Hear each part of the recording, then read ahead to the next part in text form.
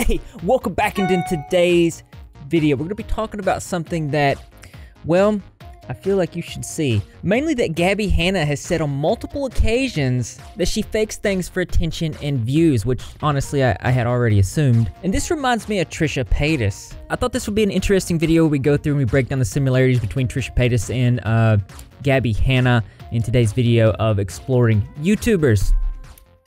By the way, you're looking pretty good today. Keep doing whatever you're doing. If you're unfamiliar, Gabbie Hanna is a YouTuber with over 4.49 million subscribers. She's just come off of doing multiple video series where she was talking about everyone who has ever done her any type of wrong at all. Trisha Paytas is a YouTuber with over 5 million subscribers who's also come off of her own set of videos where she was talking about some things that she was involved in.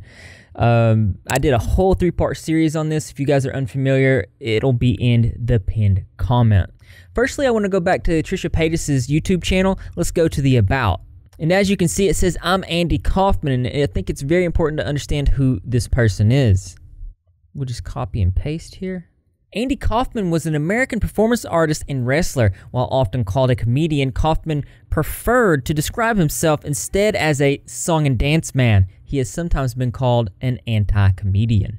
Kaufman was quoted saying, I am not a comic. I've never told a joke. The comedian's purpose is that he will go out there and make you laugh with him. My only purpose is that I will try to entertain you the best that I can. You see, when I do a show, I like people to feel as though they're in my house, in my room, and they're my guests, and I'm doing the show for them.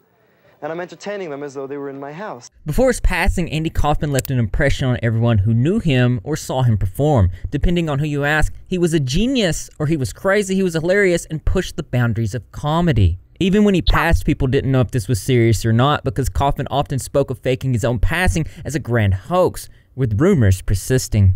And often, Kaufman's material seemed to blend and merge in with reality to where people could not tell if he was joking or not. And this is somebody that Trisha Paytas has idolized and based their career around. I'm not Trisha. I know you guys watch my YouTube videos day in, day out. I get a lot of hate. But it's okay, because you hate Trisha. And I'm not Trisha. Now, I can't really come out and say this, and the world won't even know until May 8th, 2013. I'm Andy Kaufman. Now, I've actually said it on my YouTube homepage, and very few people have caught on. This is all a disguise. This is all part of my plan, and it's working. Andy Kaufman's not dead. He's alive. On multiple occasions, Trisha has said that they don't completely understand who they are, and so they take bits and pieces from events and people to construct their own ideal mental image. Influenced by pop culture, since I have no identity of my own. This is a true thing. I never had an identity growing up. I have an identity disorder. So I think I don't know who I am. So I become other things and other people. Probably why I cosplay and dress up as other people, because that's who I learned from, is movies and TV. I really don't know who I am as a person, so sad and exciting at the same time. I just know I find comfort in things. I know I see things on TV and I want to be that, and I model my life after that, and I find things to imitate my life because I don't know what I like. So we're watching Darcy and Stacy. This is a show on Discovery, and it's about these two twin sisters who've dated a lot of foreign men, and now they're each married to foreign men, and they have these thick Eastern European accents, and it reminds me a lot of me and Moses. The girls remind me of me, and the guys on the show remind me of Moses in this weird way. It's if you watch the show, you might be like, no, that's whatever. But I watch it, I'm like, okay, this is my life, but it's not.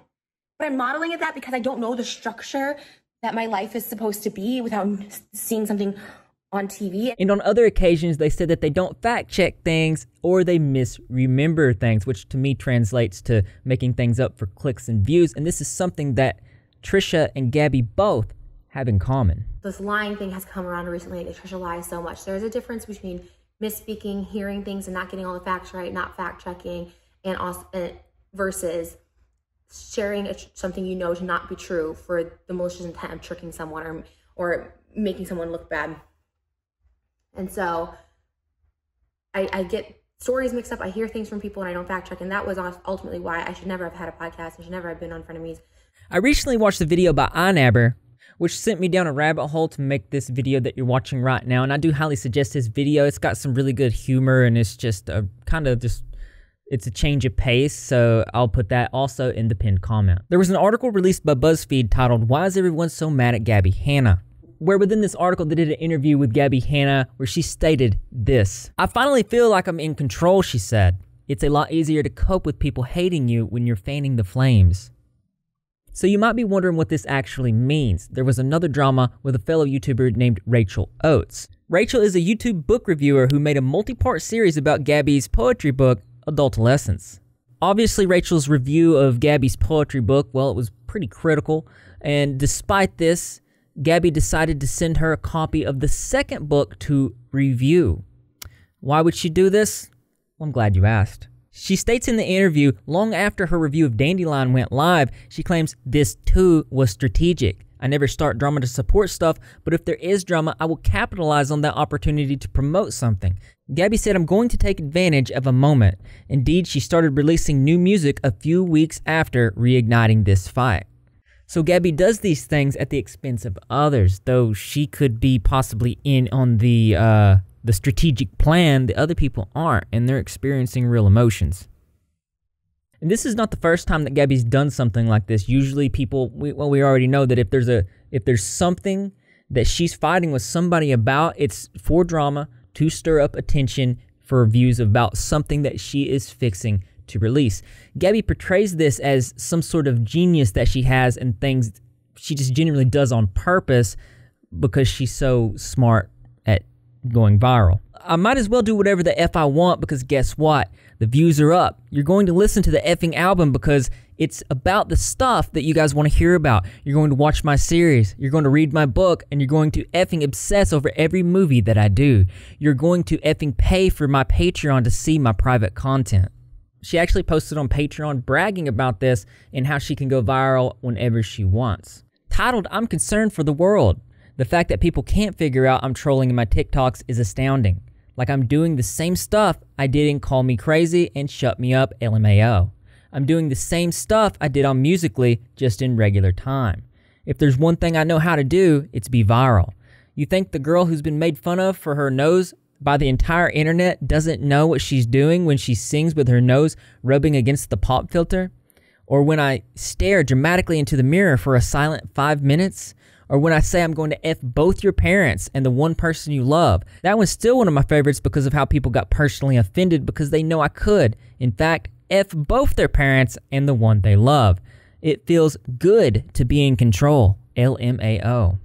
And then on another occasion, she actually brags about this in video saying, "So I just tried the one thing that I've never tried before, and I just fought back. I played their game. I started speaking my mind, and of course, that came with more hate. It came with more backlash. A lot of people saying I've lost it, or vultures swarming for their pound of flesh. But I wanted that. For the first time in my career, I actually wanted that. It was going to happen with or without my consent eventually. It always does, every couple months. So I would just rather be a little bit in control of it. I feel like everybody has used my name and my life and my trauma for profit long enough, and it's fucking my turn. So I turned it all the way the f*** up. If I'm being completely honest, it made me feel really powerful to make so many people talk about me at my whim, to go viral with little to no effort at all." So we have Trisha who fakes things purposely, exaggerates themselves, and fans the flames. This is something that both Gabbie and Trisha have both admitted to, but another thing that they've both done is blame their actions on their mental health. An article on Insider released March 17th, 2020 says Trisha Paytas caused havoc on the internet once again when she posted a YouTube video called Meet My Alters. In it, she claimed that dissociative identity disorder, short for DID, a psychiatric diagnosis formerly known as multiple personality disorder, was something that she had. She made this video despite having no formal diagnosis whatsoever, but just rather this is what she felt like was the best fit. And all throughout this video, she said incorrect statements that both hurt people with DID and those who wanted to learn more about it. This goes without saying, but spreading ignorance only intensifies stigmas. Speaking of this, we also had Gabbie do something very similar with ADHD, although I do believe she had a formal diagnosis. This was in one of my videos on 4/22/2021. She said, "This weird behavior is because I'm neurodivergent. I've been called weird my whole life because trying to fit into the neurotypical world is very confusing, especially if you don't know you're not typical." On another occasion, spreading misinformation about this, where an actual mental health professional called her out. In another occasion about Trisha Paytas, she says, "I realized I used she, her in a tweet. That was not intentional. I just have ADHD. And a lot of times I make careless mistakes because part of ADHD is disordered executive function." Now, I do think it's important for people to know that Trisha Paytas is actually gender fluid. She goes by they, them, and she also goes by a she, her. That's in her TikTok profile, and I've actually had a conversation with her about this, and she's okay with both of these genders. It just depends on how she's feeling that day, so she doesn't expect people to know when her mind changes or not. But the reason I brought this up was to show you that Gabbie was most definitely 100% using her mental health as an excuse. I do think it's important for me to say that when it comes to both Trisha and Gabbie, that there very well may be underlying mental issues that contribute to some of their actions. I'm not trying to disprove this, only to point out their similarities.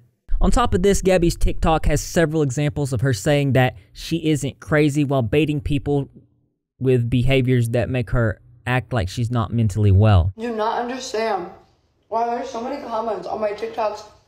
That comments from a singing TikTok. I'm not acting crazy. I'm just singing and performing. Like, I don't understand. Anyway, that's all. One person comments, "It's Gabbie gaslighting us for me." Another, "You gaslight your audience so much." Just in case you don't know, gaslighting is a form of manipulation that occurs in ABUSIVE relationships. It's insidious and sometimes covert type of emotional ABUSC where the bully makes the target question their judgments and reality. Number one, ultimately, the person that is on the receiving end of this starts to wonder if they're losing their own sanity. Signs of gaslighting are no longer feeling like the person you used to be, being more anxious and less confident than you used to be, often wondering if you're too sensitive, feeling like everything you do is wrong, always thinking it's your fault when things go wrong, and apologizing often. There are a few more items in this. I'll put this in the pinned comment. So I'm going to bring you up examples of some of her most recent singing videos to show you that she is indeed not acting mentally well.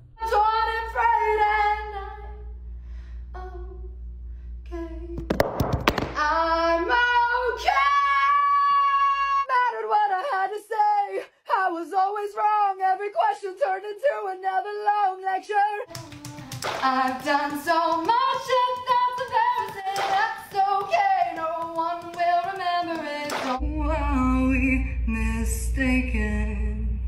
But you see. So as you can see, this very much does fall in line with like gaslighting her viewers, as in she seems to be purposely acting not well in her videos, and then when people bring up concerns, she's just like, "Oh no, I'm not acting like this way." I think I never brought up a really good point. Is this actually a joke? Because at the end of the day, how much can truly be planned and actually be for views and attention? Because I feel like there's too much content here. There's too much of Gabbie getting mad at other content creators.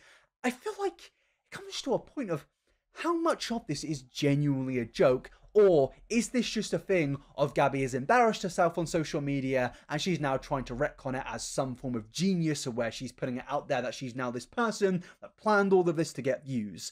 I feel like the retcon is more of a plausible thing than Gabbie being this maniacal genius. So the point of this video was to show you that both of these people say that they do these things on purpose, that they're trolling and not being serious, while at the same time going back on that and blaming their mental health.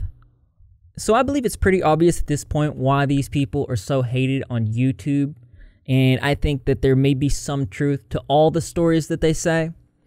I just hope that they get the help that they need and that no one else is impacted in any sort of negative way by their actions. I hope you enjoyed this, going down the rabbit hole of this. Remember to form your own opinions Sources will be in the pinned comment, and as interesting as this is, there's always something that's more interesting to me. That's right, you guessed it. I want to know what you think. So why don't you go ahead and leave your creative and interesting responses in the comment box below. Thumbs up for those likes as always, brothers and sisters.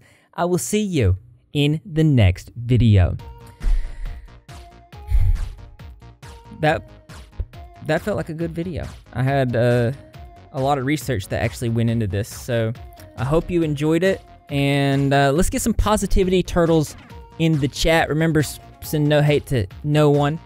This was purely for entertainment, and if you like this type of video, let me know in the comment section below. If you want to support what I do here on the channel and get your name at the end of my videos, the link to that will be in the pinned comment. I also want to thank everybody who's donated this year on the fundraiser. I've said this so much, but I am extremely proud of everyone in this community, because the Rep Squad is the best squad, and that's just another way to show that you're repping. If you're not repping, you're gagging. How you do that? I'll just subscribe with notifications turned on. Be in the comment section after every single video, because I'm going to be there.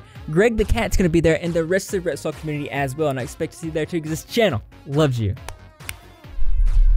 Now it's time to go running. Greg, you gonna go?